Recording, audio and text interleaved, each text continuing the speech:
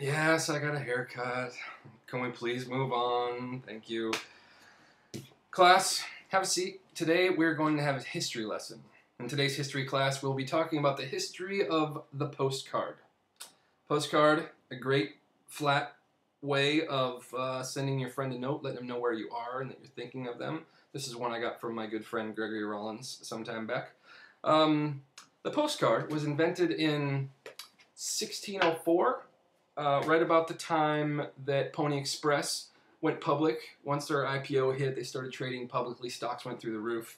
It was incredible. But that's another history lesson.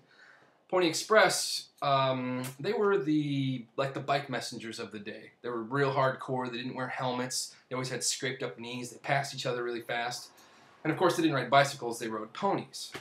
Now, ponies are a very small, weak animal. Interesting choice for transportation and carrying things. Ponies were always buckling under the weight of heavy bags of mail. Their legs would break. It was brutal. There was no Humane Society at the time, so there was no monitoring.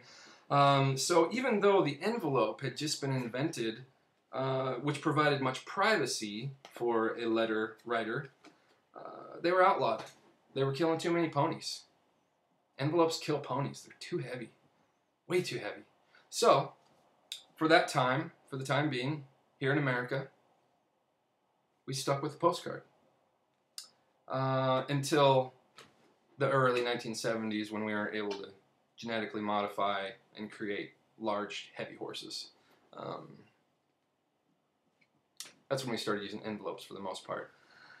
There you have it. That's the history of the postcard. Why am I talking about postcards? Because I'm getting ready to go on tour in a couple of days. I'll be traveling around the Midwest playing some shows, some house shows, some bars, some coffee shops, some street corners probably.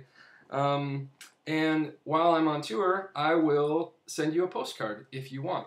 All you have to do is give me a recommendation for a city that I'm in. So you can look through my tour schedule on my website, pick a city, and maybe you'll say, hey Mike, when you're in Chicago, you should check out this coffee shop. They have really good coffee, or something like that. I'll even make it easier.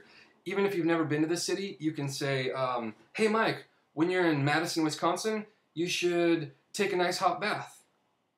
You know, just give me a recommendation for a city. Write it on my Facebook wall, not my personal one, like my music page. I'll put a link below. And I will consider your recommendation, but I will send you a postcard from that city. So, yeah, put your thinking caps on, and I hope to see you out there in person. If not, I will see you in the mailbox.